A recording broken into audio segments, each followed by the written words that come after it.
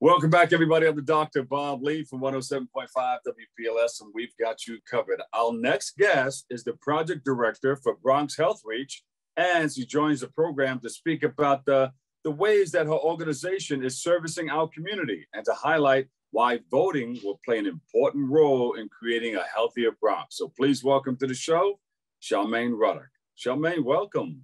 Thank you so much for having me on. Good morning, good morning, good morning.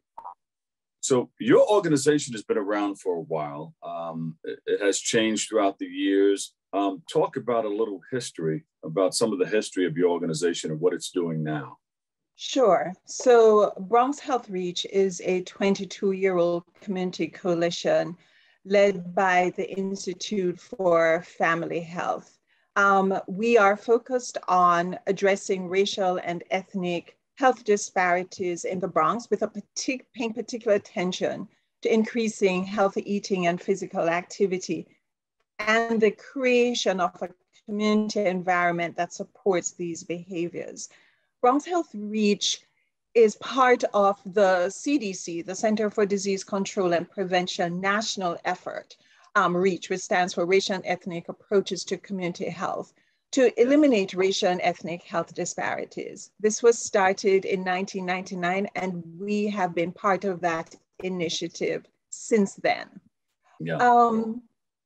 Recently, by recently, I mean maybe 6-7 years ago, in addition to the work that we've been doing to encourage people to eat healthier, to encourage people to be more physically active, to work with other organizations and agencies to create opportunities for those increased health behaviors. We've added to our portfolio of work the Not 62 campaign for a healthy Bronx. And that campaign comes out of the Robert Wood Johnson Foundation in collaboration with the University of Wisconsin, has been doing an annual report ranking each state and the counties within each state in terms of their health outcomes and the factors that contribute to those health outcomes. In terms of their what? In terms of their health outcomes and the factors that contribute to those health outcomes. Got it. And you've grown very well. You have over 80 community-based organizations under you now. That's correct. As part of our the community coalition, in the work that we've been doing, moving from where we first started with very discrete initiatives around education, nutrition education, some physical activity, to broaden our scope significantly, to look at the policy and the systems that can create the environment, as I said, and then looking at both. More than a decade ago, the World Health Organization started to point us in the public health arena and others towards the social and economic determinants of health, right? Yeah.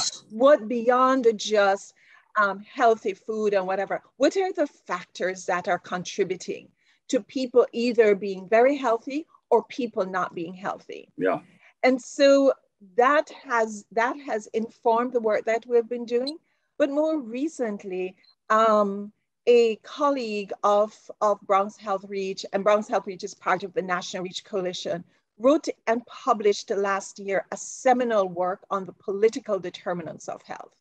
And so that has informed sort of what the coalition has been looking at in addition to our other work this year.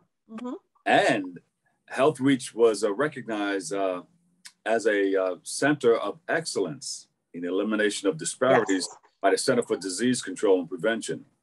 That's wonderful. Congratulations. Thank you. Yes, it is a reflection of the work that our community partners have been really doing. And along with Bronx Health Reach's partners and other folks in the Bronx, we've seen even in the Robert Wood Johnson County Health Rankings report, where the Bronx is ranked 62 out of the 62 counties in New York State, which means we are at the bottom.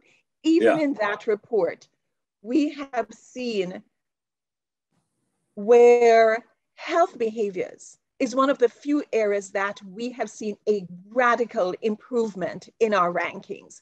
So altogether, it reflects what one of our coalition leaders have always said: people who know better do better. It's the area where we don't have control. It's the social and economic behaviors where we don't have control, the social and economic factors that our elected leaders and those who make policy decisions can have the impact that will ultimately improve our outcomes. Yes. So you came up with your organization came up with a Not 62 initiative. Right. So to be fair, we are one of a number, right? We are one of the founding members. So along with us, the Bronx Borough President's Office is also a founding member.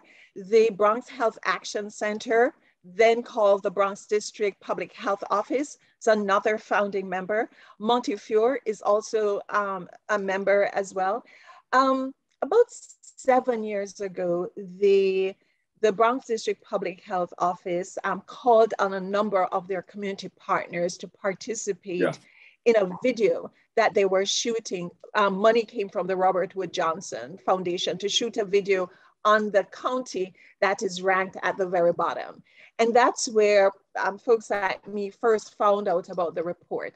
And so we shot that video, but then we decided that shooting the video was not enough. We needed to join forces to address why we're 62 and to improve on our 62 outcomes. And that was the start of the Not 62 campaign for a healthy Bronx and the steering committee that's helping to direct it.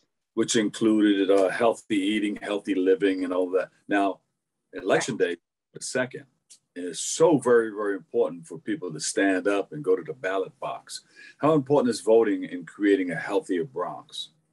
It is critical, Dr. Lee, and that's why I mentioned that while we have seen this radical improvement in the health behaviors of many Bronxites, it's the social and economic factors that are outside our control, that's within the purview of our elected officials and the decision makers and the policy makers, right?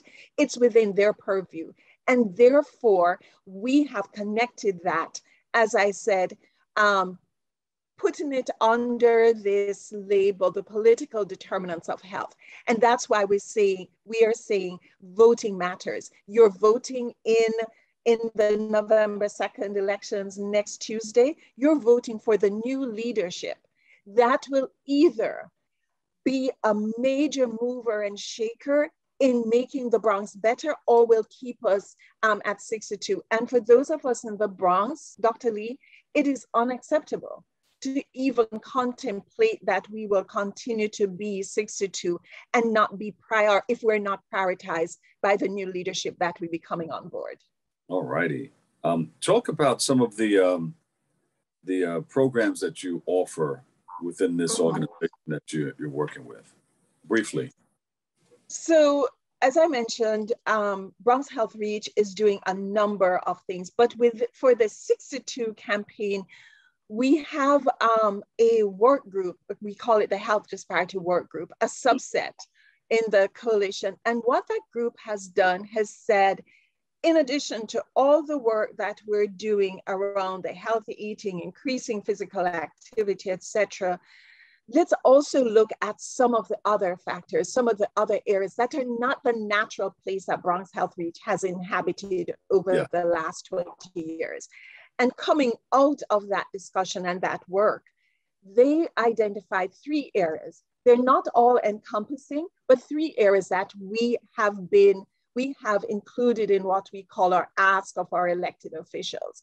And those 3 areas are in health, naturally, but in health, we're looking at encouraging the expansion of the NYC Cares initiative and the public support for the New York Health Act. And now the second area is housing. We have a significant lack of affordable housing in a borough that's the poorest congressional district in the country. So affordable housing is a challenge for us. That's a big one. And then we also have economic development. There you go. Is all of this within a website that you guys have? It is in we are putting a new landing page in the Bronx Health Reach website that will showcase the ask of elected officials. And that will be, do you have it? Do you have the www.bxhealthreach.org? Would it be in there? Mm-hmm. Yes. All right. bxhealthreach.org. Charmaine Ruddock, yes. Project Director, Bronx Health Reach. Thank you so much for being with us.